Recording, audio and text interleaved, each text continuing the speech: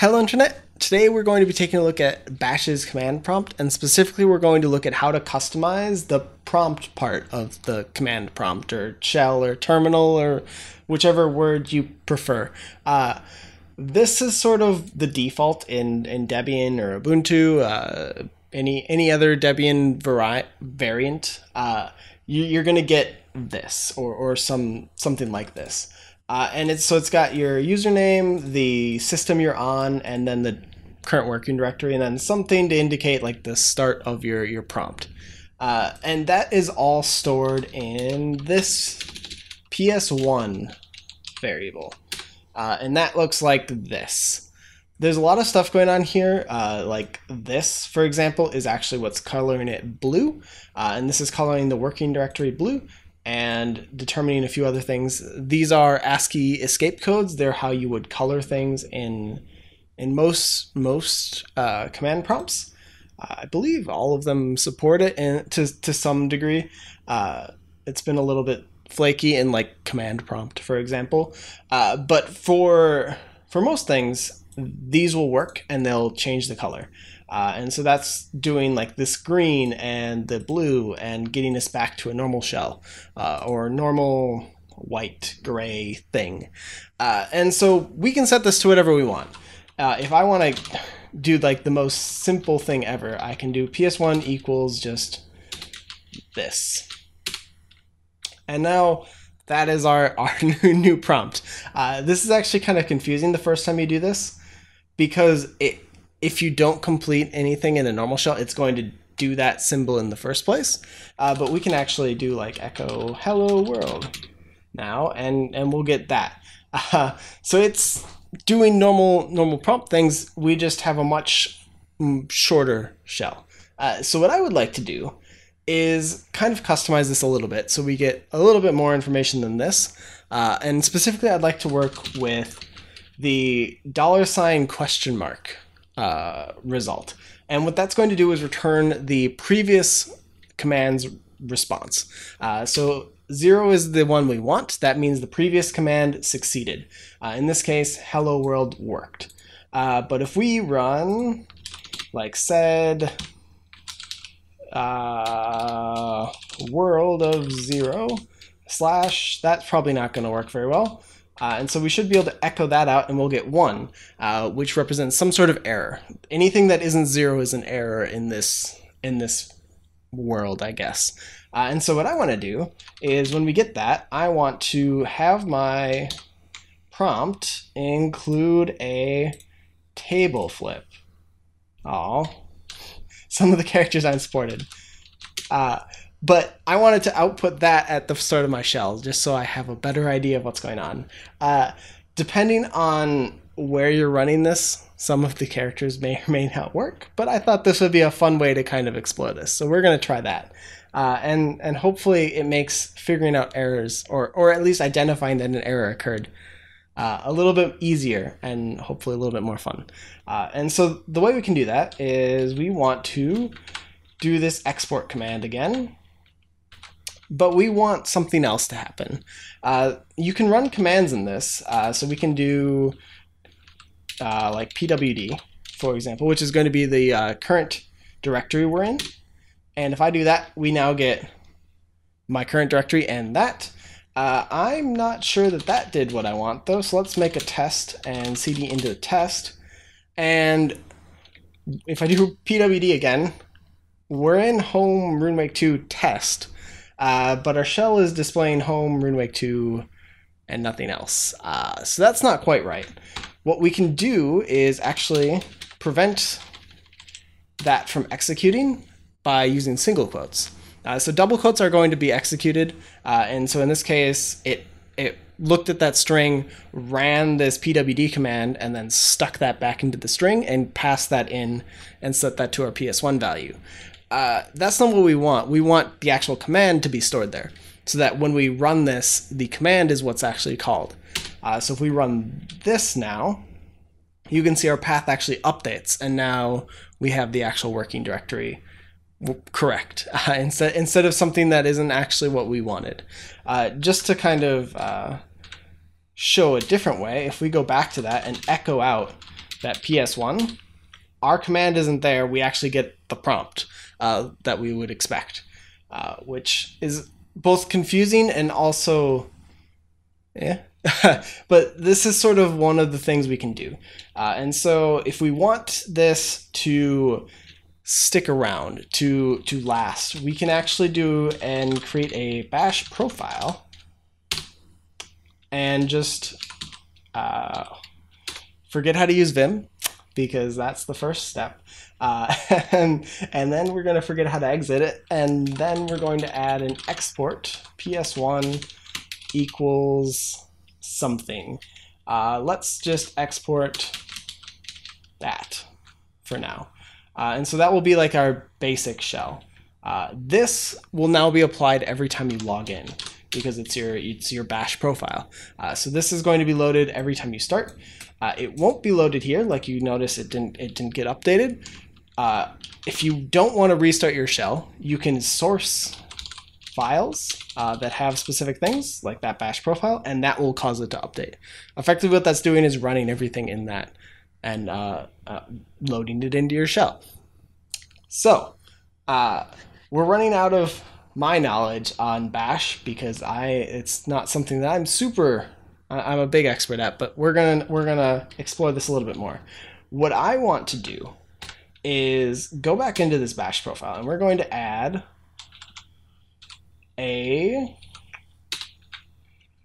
forgetting how to Vim again. Wow. We are going to add a function that is going to test if we failed or not. And we're going to do this before the export, because we actually want to use this inside of that. So we're going to call this our table flip. And it's going to look something like that. And so what this is going to do is, if we forget how to use bash, we're going to do our $? We'll put that in quotes just because. And we'll say if that's equal to 0, then we want to do something else.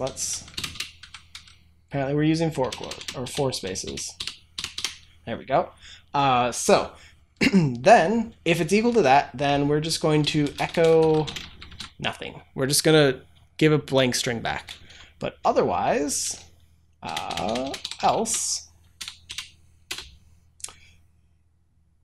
that's in the weird spot. Anyway, else we are going to echo our table flip emoji. And so if you're not familiar, you can get to this menu that I'm using Windows period on Windows 10 after like if you're more than a year out of date, this won't work. But if you're even remotely in date anymore, this should work. And so you can just pick whichever one you want. We're going to go with the table flip because, and then we should be good. So let's go back here, close out our else statement. And so this is going to run a really simple if check that is going to check what was the previous command's exit code. If it was 0, then return 0 or return nothing. Otherwise, give us a table flip. And then all we need to do is stop using our mouse because it's a terminal. And we are going to run our table flip like that. And so we're just giving it the name of the function that we created and giving it our shell. Let's add a space there, because otherwise, wherever this ends, the next character is going to be what you start typing. So if we don't have a space there, you'll start typing immediately after that caret, and it might be a little bit hard to tell what's going on. So we're just going to add a space there to make it a little bit nicer. And then we're going to remember how to quit Vim. Not like that. There. So exit gets you back, and then :WQ writes and quits. Hopefully we're not getting stuck in Vim. You should have nano as well, but maybe that's a little bit easier. It has commands on the screen. So let's source that. And we should get the same thing. We have our space now, which is good. And we did not get any errors. So one of the things is that whatever you put in this prompt is obviously going to get run every time you try to display a shell. So if there are errors, you're going to see those a lot if it doesn't work. And so probably doing what I'm doing and putting it in the bash profile may not be the best choice right away, because if this is broken, every time we restart our shell, it's going to be broken again, and we don't necessarily want that. Whereas if it's in some other file and you're sourcing it manually while you're developing it, you're not going to be breaking your entire terminal every time you break something.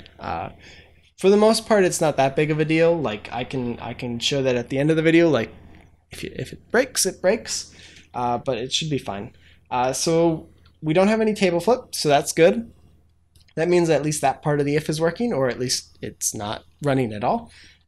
So what we want to do is force an error. So let's go back to that sed. It's further back than I remember. There we go. And now we get our table flip with our prompt, and everything is good. So everything's actually doing what we want. The table flip still has those missing characters, but that's probably just because it's the font set of this, and I don't have any supported fonts, I guess, that have those symbols. So we're going to, yeah, I guess do that. Let's break this and just kind of see what happens. So let's say we okay. Sorry, it hates when I use Vim wrong. Let's delete part of that, and it should be broken now. So if we source this, command not found. So this might be an interesting thing. I tried to source the bash file, and the command wasn't found. And so now if I like echo hello, I imagine every single time it's going to fail, say 0 command not found, because what it's trying to do is actually invoke this. It's trying to run this, and that's not found. And then we get another error, command not found. And that means we're always getting a failure because our actual script is failing. So we probably don't want that, and it's kind of annoying, but your shell isn't broken so much as just really clumsy and hard to use at this point. But that's sort of, I guess, that's not the right thing. That's sort of the intro, I guess, to how to do some of this stuff, modify your prompt and things. I found it personally really handy when working with, say, Git, for example. You can modify your shell so that it shows how many files have been added or modified or deleted in your current change. That's been really handy as a way to kind of keep track of things when you're working in a shell, because otherwise there's no real easy way to do that. Or perhaps keeping track of jobs that you have running, or Docker containers you have running, or things like that. There's a lot of ways you can kind of extend this, because any command that you can run can be put into this as long as you want to. And as we showed here, you can kind of write your own script, or you can write your own functions that can be plugged in as well. And then those can kind of use everything on your system. So you can kind of customize it fairly easily to whatever you want. And if you want it simple or more complicated, you can do either of those. There are some fancier things that I haven't covered in this. If you look at that original prompt that I was showing, there's some fancy things going on to show like a tilde instead of the full path when you're at your home directory, for example. And those are just quick little commands. You should look those up if you want to use them. There's a few of them. I'm not covering them here, and maybe we'll post a link if I can find one. But other than that, go for it, have fun, and hopefully it's really fun. If you can get this to work, like there's a lot of cool things you can do. One thing that I have seen that's a little bit more useful than the table flip that I didn't do for this is you can actually show like a green or red light for succeeded or failed, for example. But I don't think that's supported in mine, because I just get these missing character symbols. So that's why we're not using emojis, but you can definitely use emojis in most prompts, just not in this one. So yeah, I'll leave it here. That's pretty much everything I wanted to cover. If you have other questions or things that you think we should cover, or you just want to have explored this and have some really cool like custom prompts that you want to share, maybe something that you've worked on, either share the GitHub link or post it in the comments, and I'm sure people would love to check it out because I sure would. But yeah, that's it. So until next time, see you, Internet.